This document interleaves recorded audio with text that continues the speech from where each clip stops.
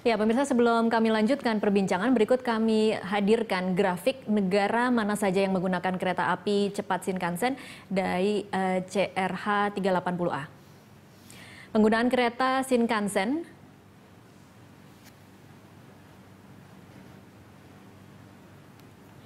kita lihat perbandingannya antara Tiongkok dan Jepang. Di tahun pertama produksi Tiongkok pada 2010, kemudian Jepang pada 2009, jumlah gerbongnya ada 8 untuk Tiongkok, 12 untuk Jepang. Kecepatan operasi maksimal 380 kph dan Jepang 320 kph. Dengan kapasitas penumpang Anda bisa lihat perbandingannya 550 sampai 600 orang, kemudian untuk Jepang jauh lebih tinggi yaitu 925 orang. Kemudian ini perbandingan yang kedua mengenai lebar kereta, panjang gerbong, jumlah kereta beroperasi ada 40 unit untuk Tiongkok dan 28 unit untuk Jepang. Dan jumlah kereta fase konstruksi ada 270 unit untuk Tiongkok dan 31 unit untuk Jepang.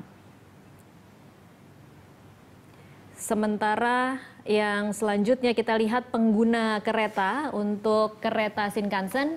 Ada dari negara Turki, Rusia, Jepang, Korea, Taiwan.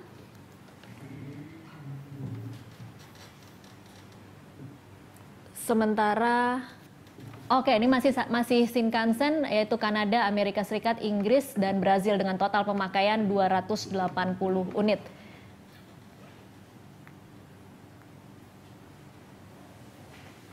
Brazil sudah pakai. Kekuatan Brazil sama. Sementara kalau kita bandingkan dengan Tiongkok, total pemakaiannya hanya dipakai di Tiongkok sendiri dan juga Hong Kong.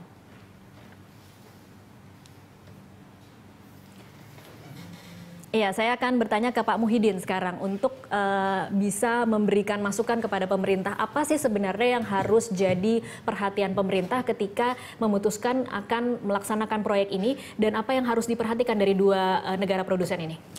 Jadi terima kasih Mbak Tasya ya. Jadi kalau kami dari DPR kan tugasnya pengawasan. Iya. Pengawasan yang terkait dengan APBN. Oleh karena itu saya katakan bahwa saya sih sependapat yang namanya investasi itu apapun kami persilahkan.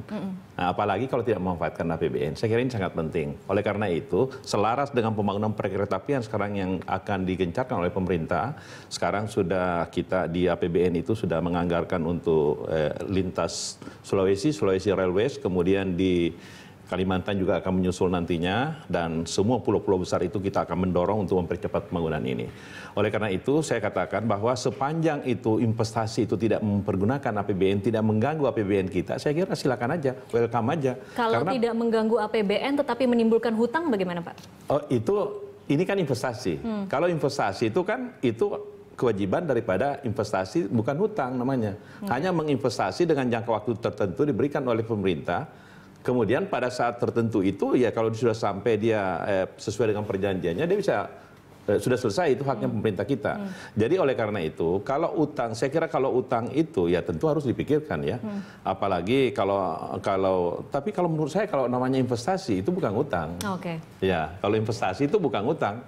Kalau investasi itu ya investasi sama dengan menginvestasi umpama sesuatu, apakah itu namanya pelabuhan, bandara, itu bukan investasi. Ada juga bandara atau pelabuhan atau jalan yang dibangun berdasarkan utang. Tapi kalau investasi murni, saya kira tidak perlu dengan hutang. Oke, jadi kalau saya tanya kepada Anda, lebih baik dilaksanakan atau tidak sekarang atau harus menunggu 5 tahun lagi, Anda pilih yang mana? Kalau saya sebagai pribadi, bagaimanapun juga, saya kasih contoh ya. Pada saat Bung Karno membangun Semanggi, itu belum ada apa-apa di Jakarta ini. Okay.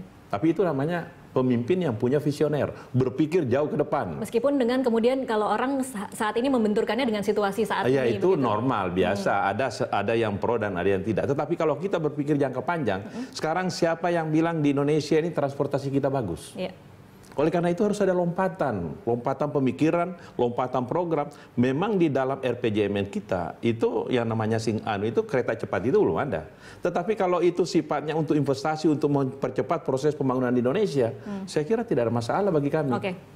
Oke, baik, saya akan ke Pak Sofyan Wanandi lagi. Pak Sofyan, kalau kemudian ada orang yang mempertanyakan atau ada sebagian pihak yang mempertanyakan lompatan itu boleh dilakukan bahwa kita ingin memperbarui teknologi transportasi kita, tetapi di sisi lain bagaimana jaminan prioritas pemerintah terhadap pembenahan infrastruktur lainnya, seperti apa Pak Sofyan? Saya pikir pemerintah tetap menjalankan prioritas-prioritasnya karena ini diserahkan tentu kepada swasta untuk investasi. Jadi tidak ada sama sekali tanggung jawab pemerintah di sini. Cuma pemerintah mengarahkan sesuai dengan rencana jangka panjangnya bahwa ini juga inline dengan rencana kita untuk memperbaiki daripada infrastruktur kita, ya, terutama perkeretaapian kita. Jadi saya merasa tentu pemerintah dalam persoalan ini saya pikir akan setuju saja untuk ini cepat karena seperti dikatakan tadi oleh teman saya itu memang kita harus melihat itu secara jangka panjang, ya, seperti kalau kita seperti apa yang terjadi dengan Jepang, ya, pada saat Olympics dulu dia mulai dengan Shinkansen-nya. Pada saat itu pasti Jepang itu tidak mampu pasti kalau dilihat pada saat itu, tapi sekarang dia buktikan bahwa itu ternyata sangat efisien buat dia punya kepentingan daripada transportasi di Jepang sendiri, ya. Jadi saya pikir memang ini kita harus melihatnya mesti ada melihat ke depan, ya. Kalau kita melihat situasi hari ini memang kita tidak perlukan itu. Lebih baik kita pakai kereta api yang tradisional dan macam-macam saja. Tapi ini ada kesempatan orang mau investasi, kenapa nggak kita manfaatkan saja untuk kita loncat jauh ke depan dulu begitu loh. Tapi memang ini harus dihitung betul-betul secara baik oleh pemerintah. Jangan sampai juga ini mengganggu program-program yang sudah menjadi prioritas pemerintah dalam perkeretaapian dan lain-lain. Dan ini tentu harus disesuaikan dengan rencana keseluruhan kita. Nah, disitulah pemerintah ini harus menentukan sikapnya. Baik, Pak Sofyan, kalau kemudian ada yang menuding ada backing pihak-pihak tertentu yang mau mendapatkan keuntungan dari proyek ini, tanggapan Anda? Ya, saya pikir orang kalau menuding itu kalau nggak ada bukti, kalau kita dituding macam-macam nggak juga bekerja, kapan kita mau maju negara ini? Saya pikir kita nggak usah layani lah yang begitu-begitu tuh, kita suruh buktikan aja, jangan tuding-menuding aja bisanya. Kita kan pemerintah ini juga mesti memutuskan sesuatu bukan karena isu, karena tudingan ini dan tudingan itu kan. Orang dalam persaingan itu bisa aja bikin segala macam yang isu-isu yang macam-macam. Tapi menurut saya kepentingan negara nomor satu dan tidak usah kita perhatikan tudingan-tudingan itu. Kalau menurut saya begitu, jangan kita semua nggak jalan hanya karena isu ini, isu itu, tuduhan ini, tuduhan itu, dan itu semua persaingan bisa saja kan. Oke, baik. Pak Sofyan, kalau dari sisi hitung-hitungan investasi, terlepas dari aspek lainnya, mungkin kalau kita nanti bicara mengenai aspek keselamatan, tetapi saat ini kita bicara tentang hitung-hitungan investasi, mana sebenarnya yang lebih dianggap pemerintah lebih menguntungkan?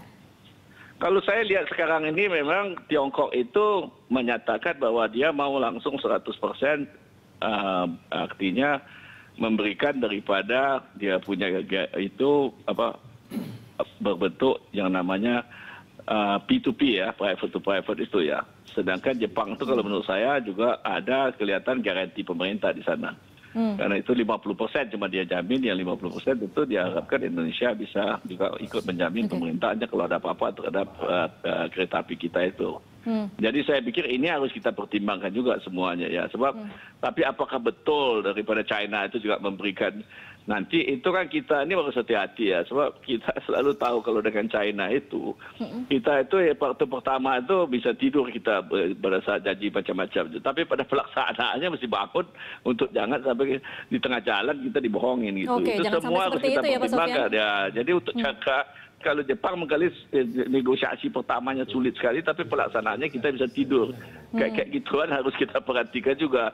Karena banyak sekali kita melihat juga bahwa di Jepang itu ada kelebihan daripada keselamatan penumpang. Itu kan 50 tahun itu dia tidak ada accident sama sekali selama dia punya Shinkansen. Kalau di China itu sudah mulai ada 2 kali accident yang terjadi. Jadi semua itu harus kita perhitungkan dari untung ruginya, daripada safety-nya. Karena ini kan yang rakyat yang akan memakai ini, dan ini tidak boleh kita ambil satu risiko sedikit pun dengan segala kepentingan harga, kepentingan macam-macam di belakang, kalau rakyat kita tidak aman di dalam memakai kereta api cepat itu, ya. Jadi ini soal-soal semua harus diperhitungkan, baru ditentukan yang terbaik, dan itu kita serahkan kepada presiden lah untuk menentukan itu. Tidak usah dengan vested interest yang ada, baik di kalangan pemerintahnya sendiri ataupun di kalangan segala macam pendapat-pendapat itu saya pikir nggak usah diperhatikan lah. Pemerintah yang harus paling bertanggung jawab untuk memutuskan yang terbaik gitu. Oke, baik.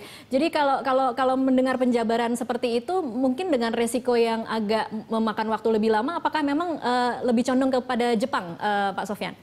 Saya tidak tahu itu. Sebab ada pro dan kon, dua-dua itu ada kelebihan dan satu sama lain ya. Jadi di sini harus kita tentukan yang mana yang terbaik juga. Apakah Jepang ini atau China ini, tapi kita harus lakukan itu secara fair. Sebab apapun ini sudah menjadi prestise dari kedua negara ini, dan kalau salah-salah kita dan kita memperlihatkan kita berpihak tanpa satu fairness yang ada dengan segala hitung ruginya daripada tekniknya, financingnya dan lain-lain, itu saya pikir betul-betul ini bisa menjadi implikasi di mana satu sama lain nanti tak suka sama kita sehingga bantuan-bantuan yang lain atau ini juga bisa terganggu. Karena ini sudah merupakan menurut saya tidak pernah terjadi ya, di mana ini semua prestise dari negara itu dipertarungkan di dalam masalah proyek kereta api cepat ini ya. Jadi kita mesti hati-hati sekali ya untuk betul-betul netral dan melihatkan kepada yang terbaik yang mana yang kita pilih itu betul-betul ada alasan-alasan yang betul sehingga siapapun yang kalah harus bisa menerima itu. Itu nanti akan dibuka secara publik tidak, Pak Sofyan, mengenai alasan? Saya nggak tahu apa putusannya dari Presiden, kita belum tahu itu. Oke, baik. Artinya juga harus cepat ya Pak, supaya memang tidak memperlama persaingan dua negara ini. Ya, saya pikir harus cepat kita putuskan, karena kalau kita tunda-tunda ya mungkin juga bisa saja bahwa satu saat salah satu negara sudah tidak mau lagi kasih kondisi yang sebaik yang mereka kasih sekarang ini ya. Tapi ini semua harus kita hitung. Memang kalau kita merasa bahwa ini dua-dua sulit buat kita dan lain-lain, ya tunda saja seperti dikatakan oleh pembicara pertama, tunda aja 5 tahun lagi toh pemerintah yang akan datang yang akan memutuskan. Oh, tapi masih bisa saya seperti tidak itu melihat ya Pak? Masih ada pertimbangan seperti itu ya berarti Pak Sofyan? Saya nggak tahu apakah itu ada pertimbangan itu, tapi sampai hari ini saya tahu Presiden akan putuskan salah satu. Jadi tidak ada pertimbangan menunda itu. Oke, baik. Terakhir Pak Sofyan, kalau kemudian kita menyaksikan ada beberapa proyek-proyek pembangunan transportasi lainnya, khususnya mungkin di ibu kota Jakarta, ada yang kemudian akhirnya terbengkalai. Apakah ini juga menjadi salah satu pertimbangan bagaimana kalau nanti proyek ini berjalan, diputuskan, tetapi kemudian terbengkalai dan akhirnya menjadi beban pemerintah? Nah, saya pikir selama pemerintah tidak kasih garansinya tentu tidak akan menjadi beban pemerintah. Yang itu akan menjadi beban dari BUMN kereta api kita. Cuma saya rasa tentu ini harus kita hindari dan maka itu negosiasi kontrak itu betul-betul harus hati-hati sekali. Dan ini betul-betul pemerintah itu harus memperlihatkan dalam kontraknya dia tidak memberikan jaminan sama sekali untuk ruginya daripada proyek itu. Oke. Baik, terima kasih Pak Sofyan Wanandi untuk waktunya bersama Berita 1. Dan pemirsa tetaplah bersama kami masih akan melanjutkan perbincangan ini di segmen selanjutnya.